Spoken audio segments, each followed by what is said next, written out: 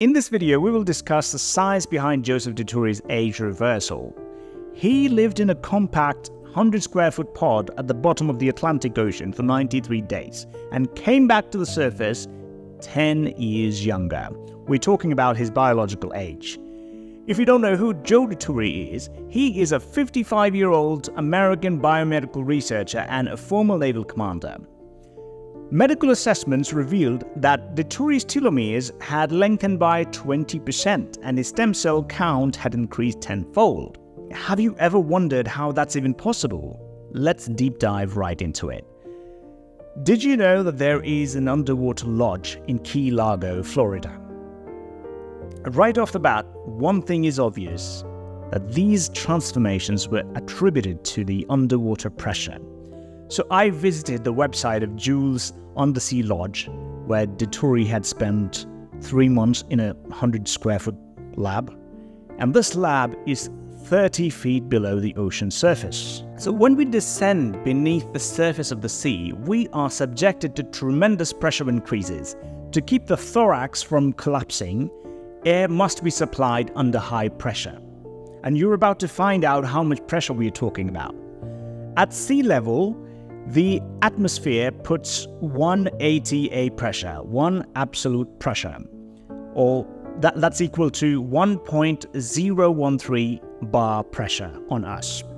And a vertical column of seawater 33 feet high also puts the same amount of pressure, which is 1 ATA.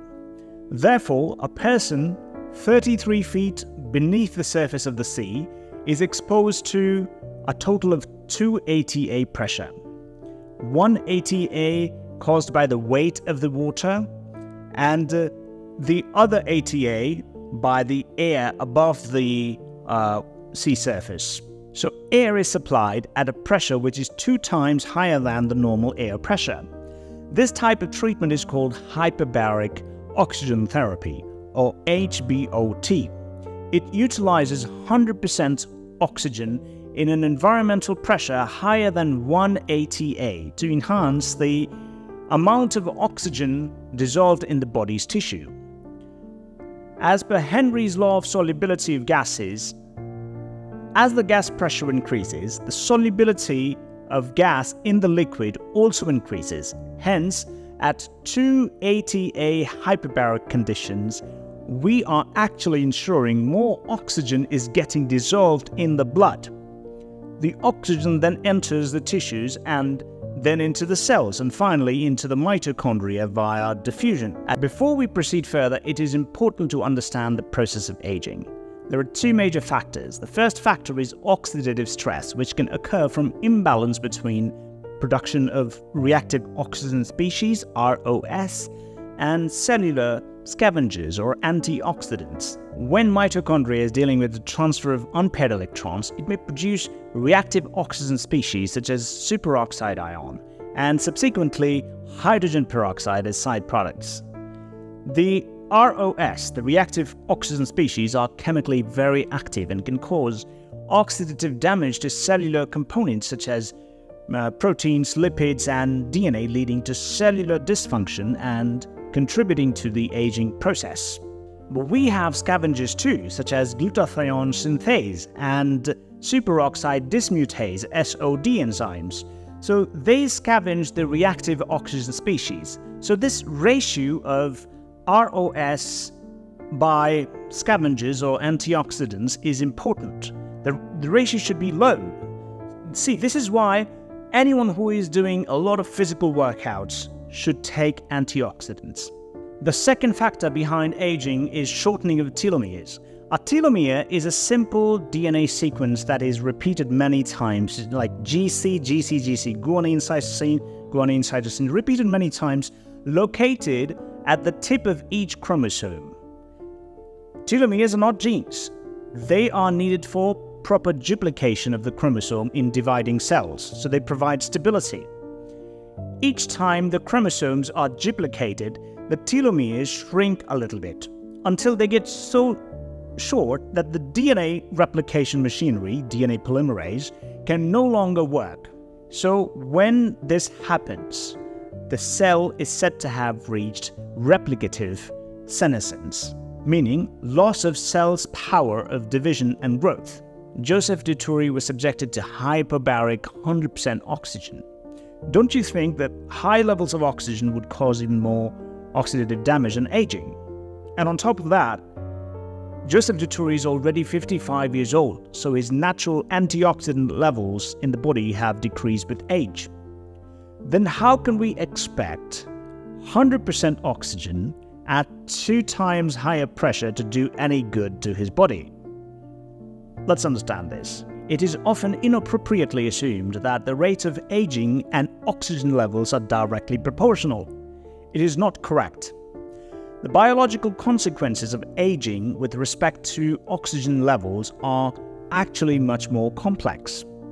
Let me draw this. This is the normal level of oxygen, normoxia. Lower level of oxygen, hypoxia, which is hazardous. At this level, it creates oxidative stress.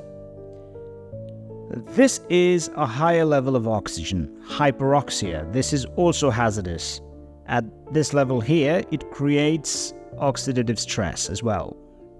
Both extreme high and low atmospheric oxygen levels lead to increased oxidative stress and reduced longevity. To the contrary, modest modulation of oxygen levels here in this range and in this range can enhance the antioxidant defenses and slow the aging process. Now you might be thinking, why not choose hypoxic conditions in this healthy range instead of hyperoxia? The answer is, almost all of the cell's functions are energy dependent and cannot be accomplished in a hypoxic environment. Since oxygen is required for proper functioning, we will go in this direction towards hyperoxia, in this safe zone. Now get ready for a mind-bending twist. Even in the hyperbaric, hyperoxic safe zone, there are 2 major drawbacks. The first drawback is telomeres are highly sensitive to oxidative DNA damage, which can induce telomere shortening and dysfunction. But then how did Dituri's telomeres lengthen by 20% after spending 93 days at the bottom of the Atlantic? We'll answer that question. The second drawback is the low levels of oxygen, not high levels of oxygen. Please pay attention. Low levels of oxygen or hypoxia induces stem cell proliferation, migration, and differentiation. Then how did Joseph Dituri's stem cell count increase to tenfold? Was he subjected to hypoxic or low oxygen levels or hyperoxia? But then I just told you that we don't want to choose hypoxia because almost all of the cell's functions are energy dependent and cannot be accomplished in a hypoxic environment. Hence, we will go in this direction towards hyperoxia in the safe zone. So scientists address these issues by using repeated intermittent hyperoxia to stimulate tissue regeneration without the hazardous effect of hypoxia. This is termed the hyperoxic-hypoxic paradox, HHP. Turning on hyperoxia for 1 to 2 hours and then turning it off. It fools the cells. The cells interpret it as a lack of oxygen.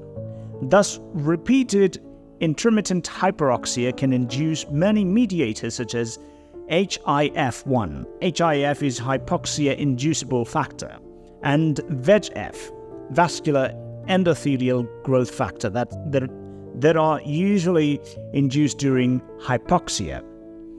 So this is how intermittent hyperoxia can induce stem cell proliferation, migration, and differentiation. This is what led to 10 times higher stem cell count in Dituri. Now, one last thing we need to answer is telomere shortening. So telomeres are highly sensitive to oxidative DNA damage, which can induce telomere shortening and dysfunction. Repeated intermittent hyperoxia increases the levels of antioxidants and ROS scavengers, such as glutathione synthase and superoxide dismutase enzymes. So when hyperoxia is turned on, the levels of the ROS and the scavengers increase naturally. But when hyperoxia is turned off, the cells get back to normoxia, and the ROS do not last very long because of their low half-life. So hydroxyl ion has a half-life of 10 to the power minus 9 seconds. And the half-life of superoxide ion is 1 to 15 minutes. So they get scavenged. So when the cells get back to normoxia, the cells interpret this as lack of oxygen, and they induce all the HIF and all the other mediators and processes that happen during hypoxia. And due to this concerted effort, the rate at which telomeres get shortened reduces.